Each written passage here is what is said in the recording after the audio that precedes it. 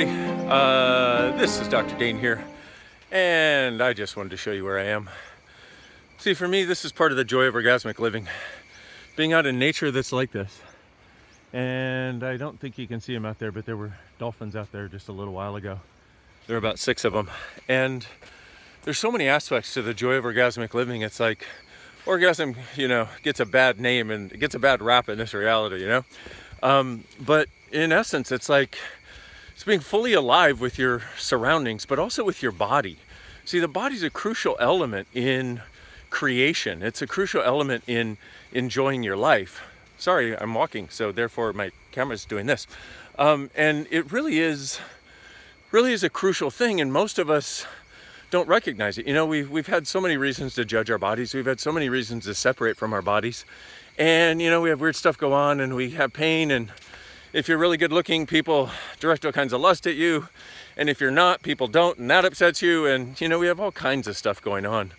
But what if the joy of orgasmic living were something that were actually up to us? In other words, what if it weren't about people outside of us? What if it were something that we could choose to have right now with our bodies? So I'm going to pan the camera one more time. That's my hand, by the way. Now, as you see this beautiful, here, I'm going to start it from over there. But as you see this beautiful naturescape here, let it in, like breathe it in, like to such a degree that you actually start to feel your molecules become more alive. That's an aspect of the joy of orgasmic living.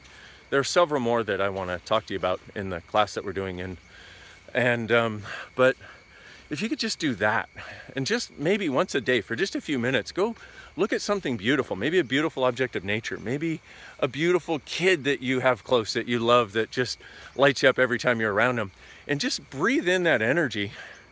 You don't have to really breathe it in, but it's sort of one way of describing it. Just sort of like breathe it in, meaning receive it, and let your molecules come more alive, and see what happens. Do it a few times this week, and let me know what shows up. Bye. Oh, come to the class also. We're going to be exploring this in massive detail. It's going to be so much fun, because that's the other part of orgasmic living, is it's fun. Like me jogging on the beach, I'm not doing it because, I must go jog and do my morning jog routine. I'm doing it because it's friggin' beautiful out here, and it's fun, and my body's more alive after. And this is the other thing that you get from the joy of orgasmic living, is your body getting more alive, okay? So, do it. Come to class too. Yeah, but probably shouldn't do a fist when I say come to class. Yeah, come to class. No, really, we're going to have an amazing exploration. And for those of you that didn't get the memo, the prereqs have changed to make it more accessible to a lot more people, because this is a subject I think you're really going to want to explore. Okay, thanks, bye. This is what I'm jogging in and jogging on. Man, how friggin' beautiful and amazing. Wow. There's the scenery too. Oh, baby. Can't see me this way. Ooh, I'm in a dreamy land. Hello.